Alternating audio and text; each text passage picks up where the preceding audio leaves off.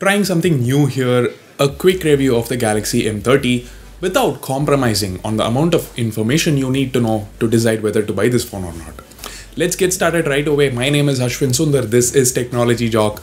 Kindly subscribe to the channel and hit the bell icon for more videos like this. By the way, there's a giveaway running in the channel right now, so go check it out.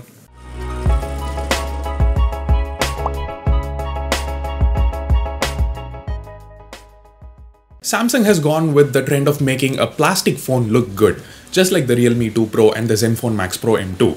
That transition from dark to light blue looks amazing.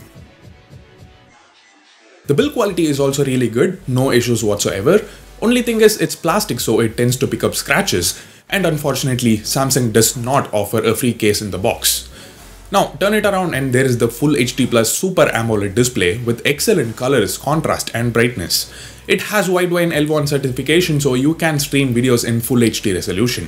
One negative thing, the auto brightness feature is inconsistent. The display doesn't become dim whenever it should, and although the Infinity U display provides a great viewing experience, the notch is too small, so there is no notification LED. Anyway, all things considered, this is easily the best display in this price segment. The earpiece on top does a good job, and since the back is plastic, the cellular reception is also good. When it comes to raw performance though, the M30 is much better than Samsung's old mid-range phones like the J series, but still not as good as its competitors now. The Exynos 7904 chip used in the M30 is slightly inferior to the Snapdragon 636 chip and far behind Snapdragon 660 and 675. Even while simply browsing or checking WhatsApp and Twitter, I could see some stutters occasionally. And obviously things get worse while gaming. PUBG is not even playable in medium graphic settings, and it's okay in low graphic settings. For what it's worth, there were no heating issues despite playing continuously for 1 hour. That said, the background app management is great. In the speed test between Note 7 Pro and M30, the M30 didn't even reload PUBG despite having over 10 other apps open in the background. That's great optimization. There are two variants, 464 and 6128, but if you need more storage, there is also a micro SD card slot for that, a dedicated slot. Now, while the performance is kind of disappointing, the battery life on the M30 is a completely different story. For medium usage, I easily got 2 days battery life, and even on heavy usage, like I'm talking about a lot of PUBG, a lot of camera usage and so on, I got through 1 full day with about 30% charge left. That's impressive. Let's now jump to the camera department. The M30's got a triple camera setup. The 5 megapixel ultra wide angle camera is new. It performs reasonably well under good lighting conditions, but struggles in low light. Cannot complain because this is the only phone in this price segment to have an ultra wide angle camera. In extreme conditions, just stick to the 13 megapixel main camera, which is really good. The images are super sharp with punchy colors and good dynamic range. Now, if you don't understand those camera terms like dynamic range, aperture, etc., if you want to become a pro, then go watch this video. I've explained everything in very simple terms. So anyway, the M30 struggles quite a bit when it comes to low light photography. It's far behind the Redmi Note 7 Pro. Here's a full detailed camera comparison between the Note 7 Pro and M30. Watch it if you're interested.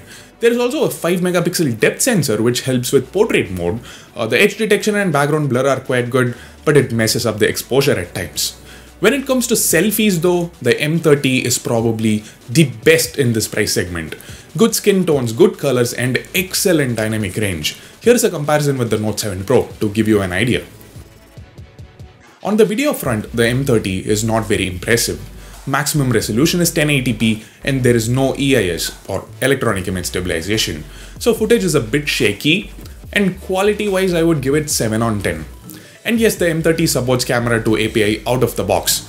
But so far I haven't been able to find a stable Google camera version. Every version has some issue or the other. If any of you get to find something, let me know in the comment section, I'll add it to the description. The M30 runs Samsung Experience 9.5 based on Android 8.1 Oreo. When will it get Android Pie? Not anytime soon. Will it get One UI? Yes, but again, not anytime soon.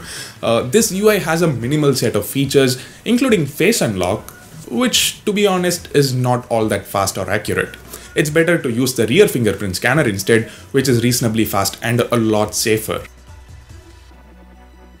So, should you buy this phone? Well, it offers decent specifications for 15,000 rupees and it has certain features that other phones in this segment don't. So if you're a hardcore Samsung fan, if you're willing to compromise on the overall performance of the phone to an extent because you believe in Samsung's brand value, then this phone is okay. It's a more than decent phone, unless you play a lot of PUBG, a lot of games. However, if you're open to buying a phone from any other brand, then you should definitely take a look at the Redmi Note 7 Pro, the Zenfone Max Pro M2, or even wait for the upcoming Realme 3 Pro to see what it offers. So that's it. I'm pretty sure I took more than 5 minutes. I'm not sure, but it's just the beginning. Hope I get better at this.